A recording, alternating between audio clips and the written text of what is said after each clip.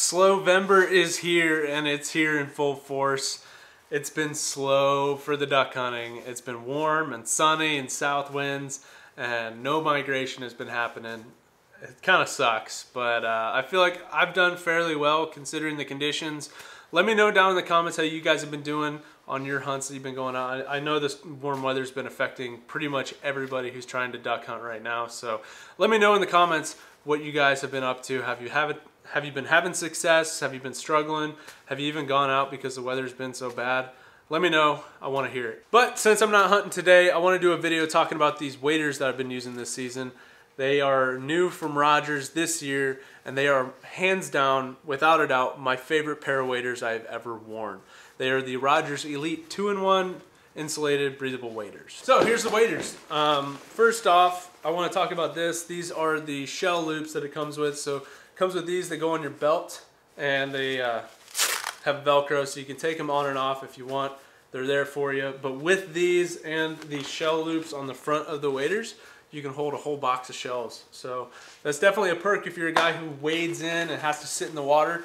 You can take a whole box of shells with you and not have to worry about a bag. So we're gonna go top to bottom on these things. I don't think I mentioned, but WADERS is gonna be having these exact pair of waders on sale for Cyber Monday, so make sure to check those out. And the Tough Mans, which is what I wore last year, those are on sale right now. So head over to WADERS and check them out. Top to bottom here, we got an elastic strap here, and it's got a different closure here. It's kind of like a J-hook system. So you got this webbed strap and this little J-hook, and you just slide it in there, and your waders are gonna stay on your shoulders. But a lot of people like to take these on and off. I've seen reviews on the website of people complaining about these things. I'm like, okay, that's dumb.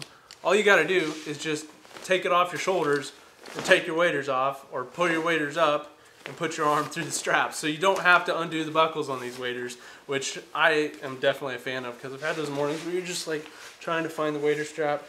No more. Just leave it strapped. Save yourself some time and energy.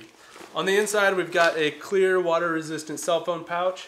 It's there if you need it. I don't use it too much because I'm on my phone taking pictures and stuff. So if you want to keep your phone close to your body and have it be pretty water-resistant, watertight, use that. It flips into the inside of your waders. So if you don't go too deep, your phone's going to stay dry.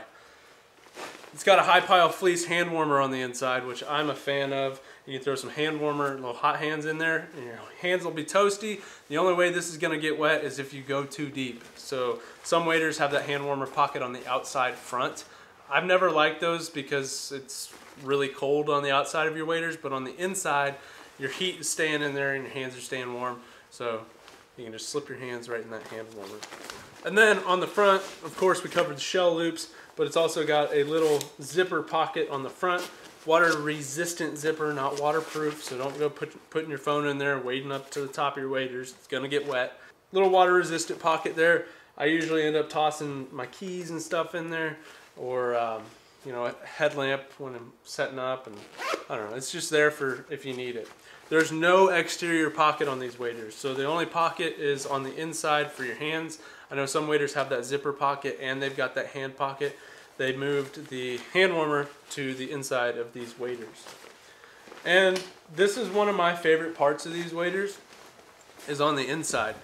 This is a zip out liner, so you can take your insulation out of the waders and have no insulation in them. So early part of the season, teal season, no insulation, you're gonna stay not as hot. I mean, I've worn 5mm neoprene waders during teal season with 1600 gram Thinsulate in the boots, and that gets warm. So I love being able to take the insulation out so I'm not sweating too bad during those early season hot hunts.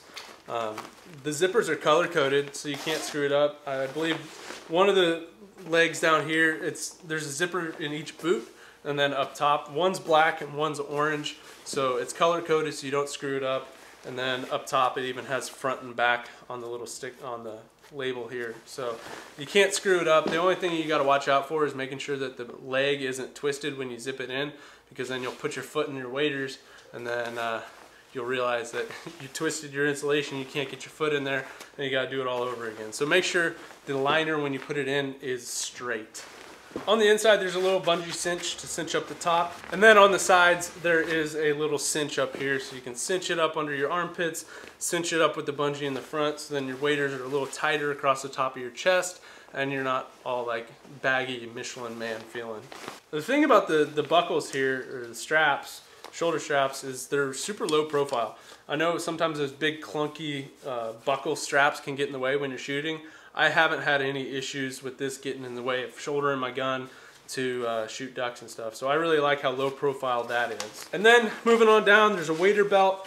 And then on the butt and the lower leg, knee area, there's this protective layer of kind of like this Carhartt material. So you don't have to worry about puncturing your waders, walking through brush and stuff.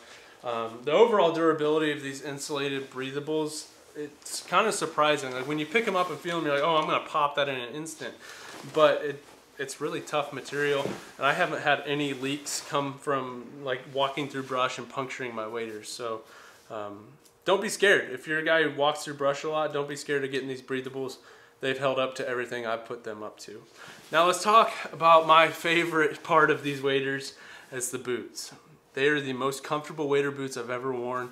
They are super lightweight. So when I put these on for the first time, I was just totally impressed with the fit of the boot and how lightweight it is. Like I feel like I'm just wearing my tennis shoes out in the marsh because these boots are so light and they fit so well.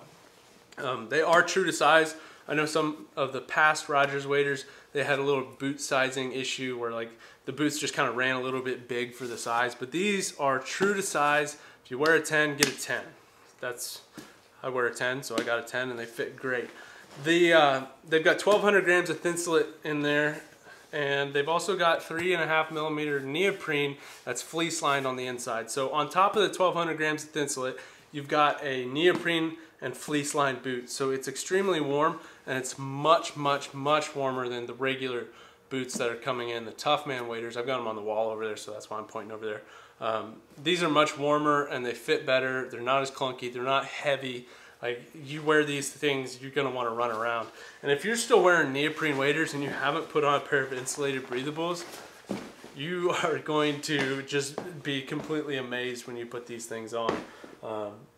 They're so light. You have such great mobility. They're just as warm, if not warmer, than the neoprenes, and they hold up extremely well. So like I said, these waders are gonna be on sale for Cyber Monday at Rogers, so head over there, check them out. The Tough Mans I've done videos on in the past, those are on sale right now, so check those out. But overall, these are the best waders I've ever worn, and I highly, highly, highly recommend you guys give them a try. And you will be impressed with them like I was. You will be so impressed with these waders. They're so light, they're really warm. You can have such great mobility in them. I mean, there was a lot of thought and time put into developing these waders, and it really shows through. So make sure to go check those out. If you guys are not subscribed to the channel, make sure to hit the subscribe button. We're getting close to 100,000 subscribers, and I've got an awesome way to say thank you once we hit that. So make sure to get in and hit that subscribe button, and also drop a like on this video for me. If you don't follow me on my social media, I've got Twitter, Instagram, Snapchat, and Facebook. So follow me on there and stay up to date with what's going on.